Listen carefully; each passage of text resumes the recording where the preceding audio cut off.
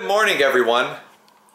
It's been a while since I've gotten a video up. I've been busy with work stuff, going out of town, and whatnot. But I'm back today, and right now I'm making some breakfast. I cut up some of these sausage. They are, let's see if I can, this brand, Cajun style andouille sausage, 15 grams of protein per, and then 11 per. I got 2 of them. I'm gonna throw them here in the skillet, cook some eggs and whatnot. But today what I really want to talk to you guys about, and something that's came to mind recently, is do you need supplements to build muscle? Guys, let's do it.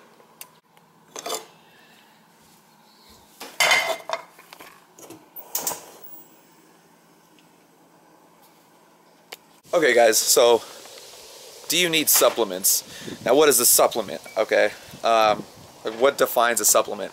So essentially a supplement is something that like enhances something else when added to it. A lot of people are under the impression that in order to build muscle and whatnot, you need your pre-workout, you need your creatine, you need your whey protein, you need your BCAAs, you need your fat burning supplements, whatever it is, whatever it may be. They're under the impression that you need this stuff, when in the reality is you don't. That's the short answer. You do not need supplements at all, like whatsoever. Now, do they assist you? Yes, absolutely. For example, me, I have a hard time getting my protein intake, hitting my protein intake for the day, and I will take like a whey protein supplement. You know, I currently am using PES Select protein, but you don't need it. Now, essentially, I think when it comes to people that are starting out in the gym and are newer to the whole scene and the hobby and whatnot, there's so much marketing hype surrounding them, and there's a lot of people that kind of around them, whether it be YouTube or personal life, that influence them and will say, yeah, you need to take this, like whatever it is. But honestly, if you're just starting out in bodybuilding, I feel it's more essential to get down your diet first. You know, learn how to eat chicken, get your, you know, lean beef in, your tuna, whatever fish. Learn to get that in, build that discipline so that you are not, I guess, dependent on the supplements.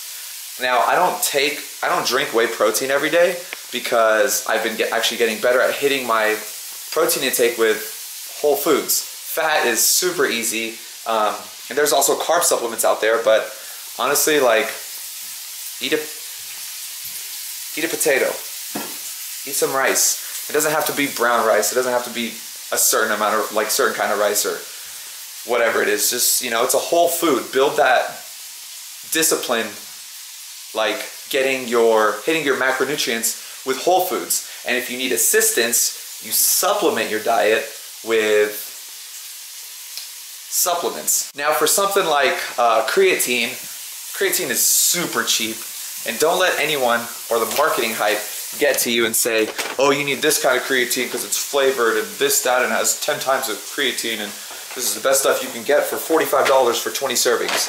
This is the stuff I use right here, okay?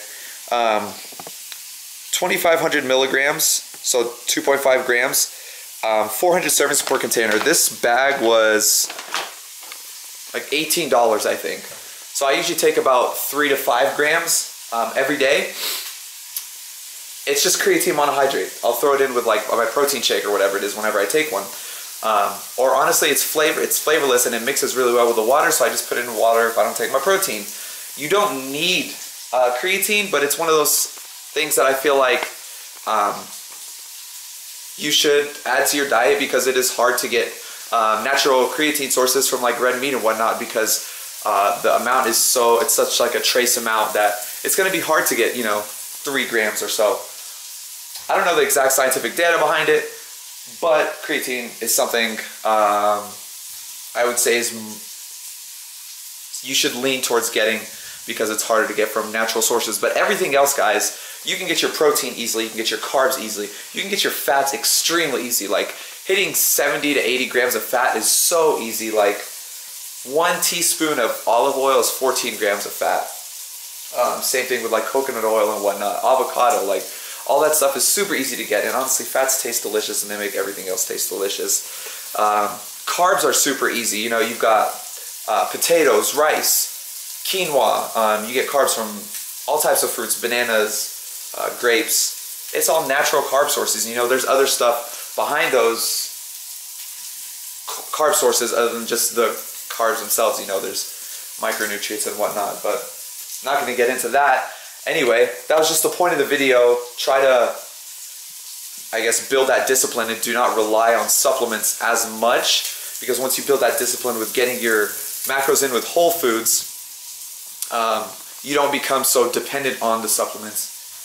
You save money, you're eating better, eating more whole foods, and you're not giving into the marketing hype that a lot of the supplement companies are pushing out there. So that's the video, guys. I just wanted to let that off my chest and tell you guys how I feel.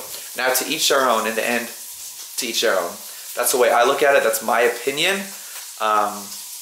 You might look at it differently, and you might want to be like, hey, I don't care about whole foods. I just want to take protein and carb supplements and whatever it may be. If that's what you want to do, so be it.